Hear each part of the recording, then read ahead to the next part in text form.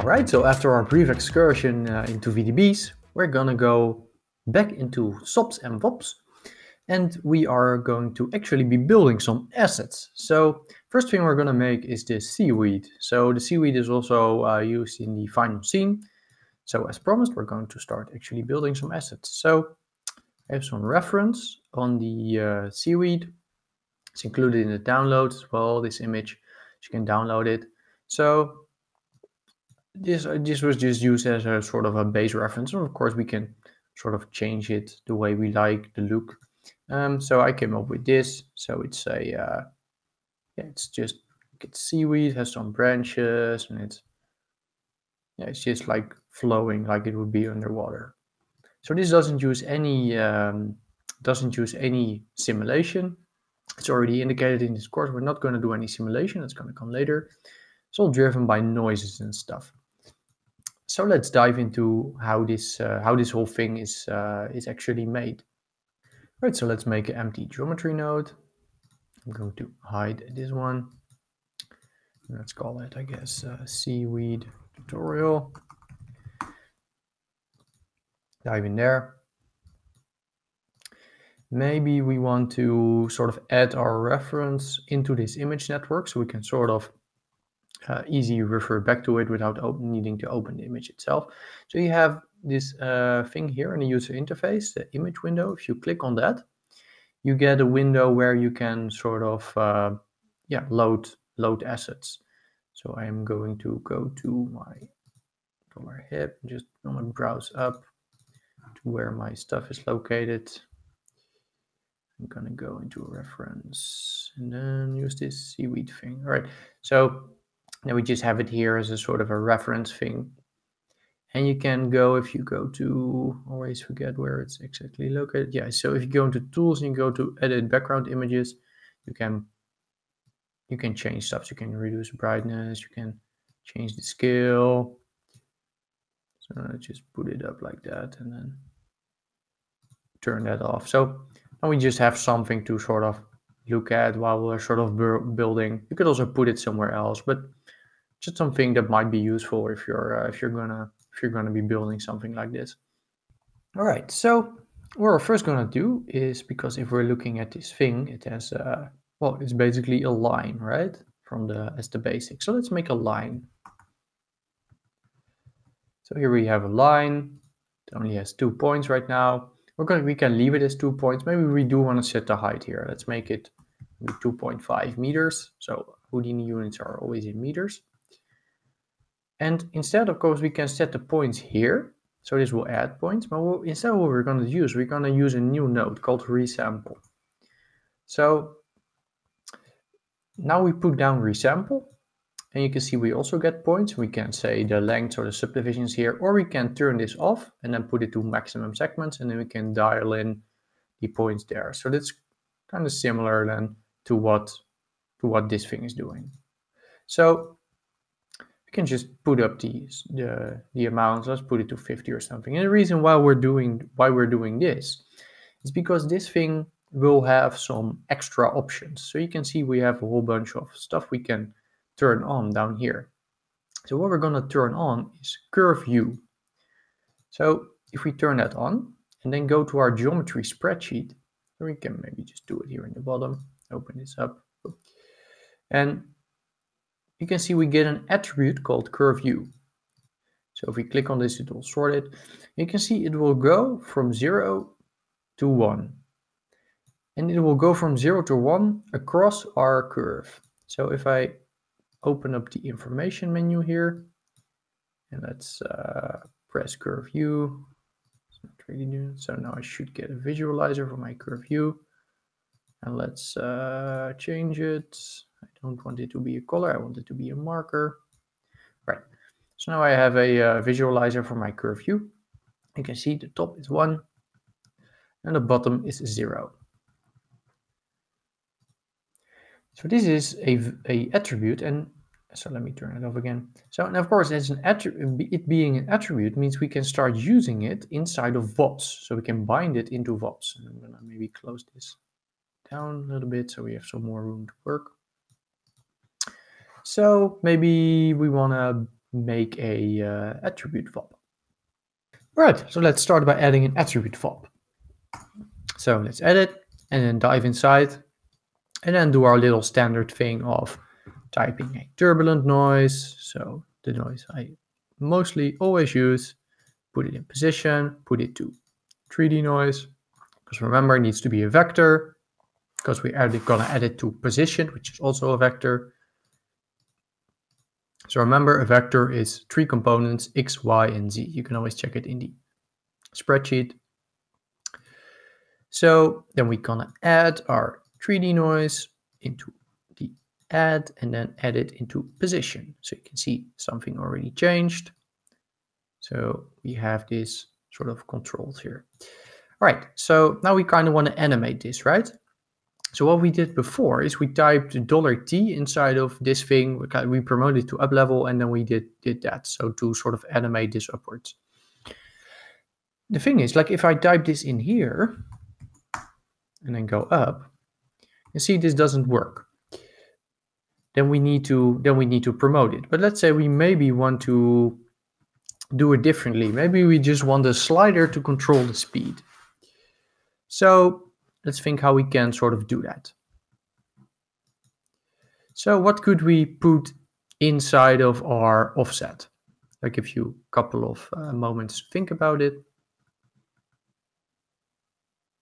And maybe we want to put in like the time. So if we put the time in the offset. So by default, what this is doing is going to be a float and we're going to put it in a vector, which is not, like you can see, it's sort of error. Well, you get like a dotted line, meaning we're putting sort of the wrong thing in it. So, but it does work. So if I play, you can see it does work. If we want to be more specific about this, we could say float to vector. And then what we get, so if we put float to vector into offset, we get 3 float inputs and we can like animate those. And then we can put something in here. So let's say if we just put the time in the Y, you see it will just start offsetting in the Y position. So now we have a noise animating through the Y position. So it depends on what you want to do. Like you could put it in every single direction and then it would start offsetting in every single direction. Let's just put it in the Y position for now. So we're putting the time into the float to vector. So very easy. So what this will just do, it will just fill up the Y component of this thing. So if we want to check what that looks like, you could say bind export and call it, if we just keep it called parm, it's fine. So you can see now the second component of parm is filled and it will be filled with the time. We don't need to export it, just so you sort of understand what is going on. Right, so this thing is sort of animating and like we can crank up the amplitude a little bit. But you might think that, okay, this is probably not what Seaweed looks like, because the thing is also moving across the bottom and like Seaweed would be sort of, well, growing from the bottom, right? So that this wouldn't really be what we're after. Like this is clearly not what we're after. So let's think, how could we solve this issue that we have here? So remember, we have this attribute called Curfew, which is going from 1 to 0. So from 0 to 1. So what we could do is somehow use this attribute to say how much this thing should move. So let's do that. So what we can do is we type bind. So bind will import an attribute. Well, okay, so bind will import an attribute if it comes into the first stream. If we're gonna import something from the second stream, we need to do it a little bit different, but that's something we're gonna do a little bit later. So, but just keep it in mind. With bind, you can just bind anything that's on the stream in here. So any attribute that's on here. So let's type Curfew because that's what we want to import. And now we have this amplitude here. And let's promote this parameter. So middle click promote parameter and then double click on it so it pops out. So we have this thing. And now we can put something in between here. So maybe what I want to do is I want to put a multiply in between because I want to multiply this value by another value, and that would be the curfew. So you can see if I plug it in, let me turn off this visualizer. Well, let's keep it on for now. If I now play, you can see that it will be influenced by the complete amplitude value at the top, because curfew is 1 there, so it will be multiplied by 1. And on the bottom, the curfew will be 0, so it won't be added at all. So if I were to make this like super extreme,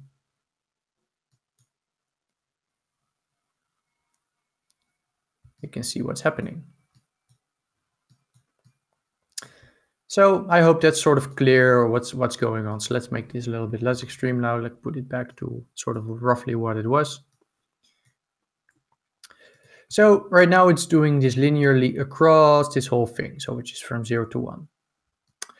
But perhaps we want to some more control over like how much would it be influenced on the top, because right now it's just being done linearly. So what we could do is we could put something after this curfew to sort of drive how much it will be influenced. So there's multiple things you can put in between there. Let's just, as an example, put down a fit range. So we're not going to use this like as the actual thing, but just to show what it does. So curfew has an input from 0 to 1. So input 0 to 1, that's correct, right? So let's say if we put this to 0.5, what this would do is it would make curfew over there 0.5. So we can show this if we put bind export. Call this curfew. And plug it in there. You can see now curfew will become 0.5 over there, 0.5, and go to 1. So now the bottom will be influenced half. Now we have a slider which we can control this with. So now it will be influenced fully, and now it won't be influenced at all. And you can see the numbers change. Of course, we don't need to bind export this. So I'm going to remove that. So we don't need to bind export that, but just sort of keep in mind that, and for some reason that keeps resetting whenever I remove that.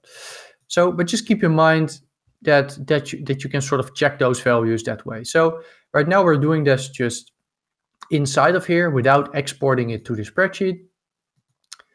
And sometimes you do want to save it out because you maybe want to use these values later. But if we're only going to use them in here, we can just do it like this.